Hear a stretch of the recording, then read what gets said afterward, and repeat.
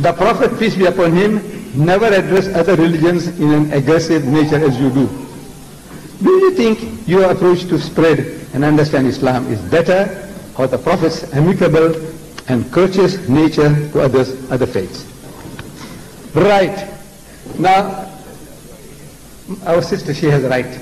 She has a right to have her opinion, to say that I am in an aggressive nature as you do. I don't know when you speak the truth. It does sound militant. It might sound offensive. And we are told in the Holy Quran that our Nabi Kareem sallallahu alaihi wasallam is the best example. Allah says, لَقَدْ كَانَ لَكُمْ فِي رَسُولِ اللَّهِ أُسْوَةٌ حَسَنَةٌ. So most certainly in the Apostle of Allah, you have the best example. You accept? Can you differ with that? Allah is testifying that in the Prophet of Allah, you have the best example. But do you know that the mushriks of Makkah took offense against his preaching? Do you know that?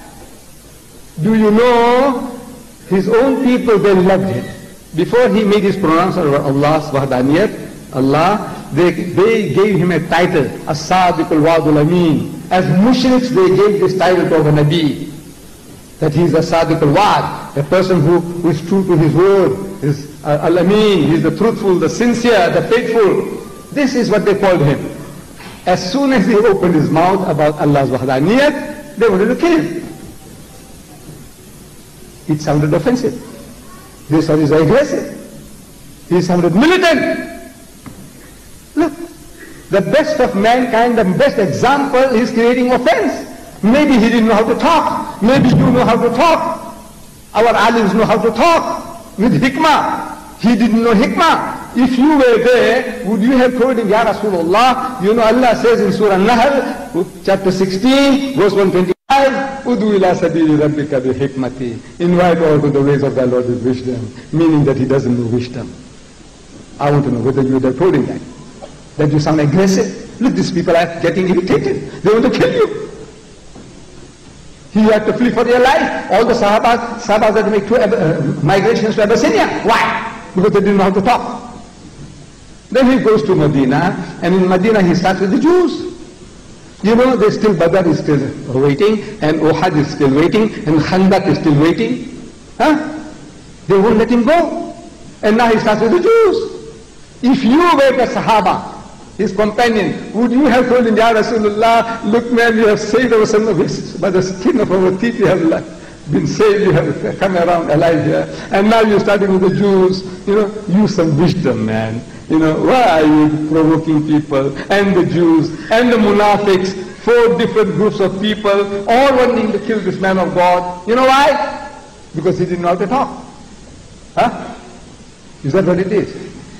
Maybe he sounded aggressive. And the message of Islam is militant. Do you know that? Allah says, Ya Ahlal Kitab, O people of the book, La taghlu fi dinikum. That's how Allah talks. My Allah doesn't talk like that. Says, Qul, say, Ya Ahlal Kitab, La taghlu fi dinikum. Don't go to extremes in your religion. Wa la taqulu ala Allah illa al-haq. And don't say anything about Allah except the truth. Innam al-Masih, Musa is the Messiah, Isa ibn Maryam, Jesus the son of Mary, Rasulullah is the messenger of Allah. Wa kalimatuhu, and a word proceeding from him, Alqaha ila Maryam wa ruhum minhum, which he bestowed upon Mary, and a spirit proceeding from him. Fa'aminu billahi wa rusulihi. So believe in Allah and his messenger. This is how Allah talks. So wala takunu salasa. Wala takunu salasa. Inna khayran lakum. That's not my Allah, that's not my Rasul. I don't know what ideas you have about Rasulullah, how did he do the job. You have, I don't know what. Look, he said, وَلَا تَكُولُوا ثَلَاثًا. When you tell somebody, hey, don't say Trinity. How do you don't say Trinity? You know, stop it. Stop it. Well, maybe.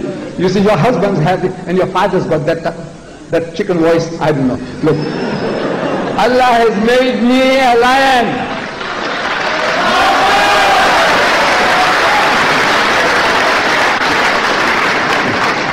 I'm not acting. I'm telling you, I'm not acting. This is what Allah has given to me.